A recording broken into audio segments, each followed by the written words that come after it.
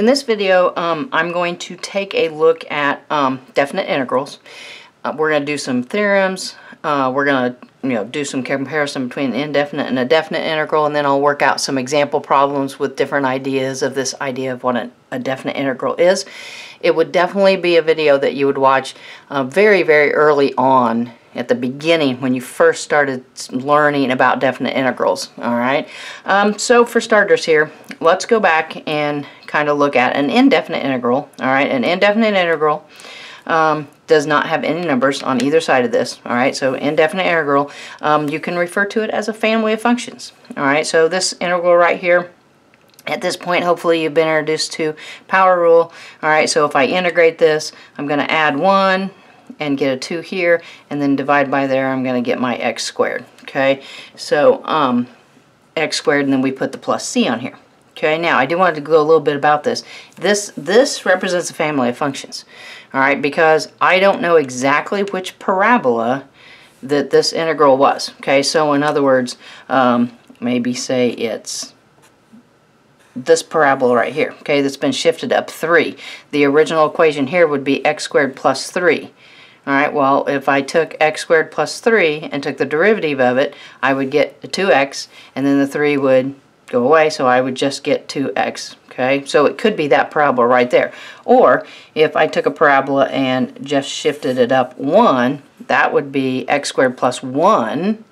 Alright, so if I took the derivative of that, I would get 2x, because the 1 goes away. Okay, so this definite integral, alright, could be any one of these parabolas, alright, and so it's a family of functions because I don't know exactly which one it is. Alright, whereas the definite integral is going to be a number. Okay, we're going to, right here at the very beginning, look at it as like the area of a region, the area under the curve. That's usually the first introduction of it.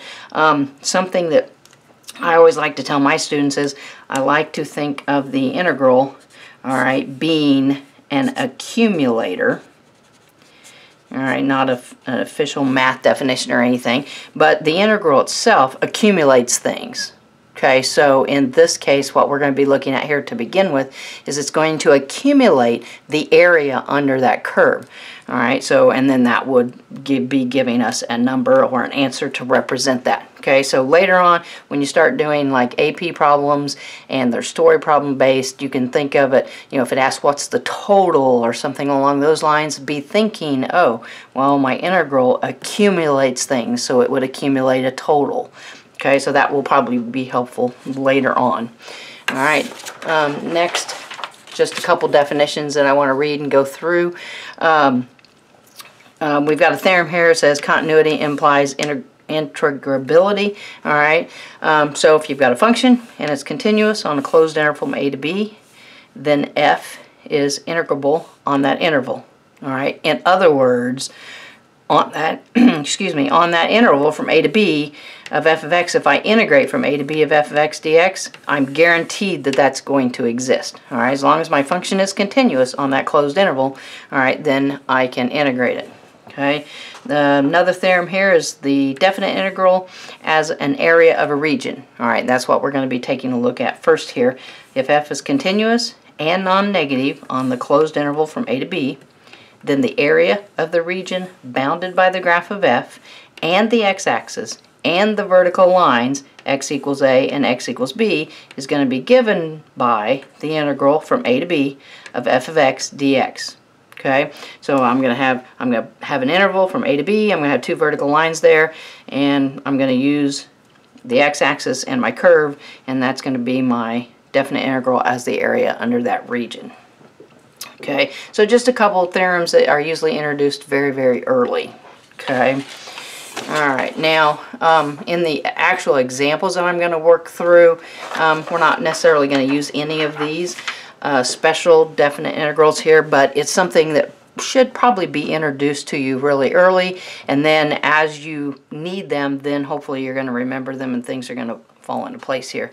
This first one, if I integrate from a to a of f of x dx, alright, hopefully you're thinking, okay, I've got a vertical line at x equals a, I've got another vertical line at x equals a.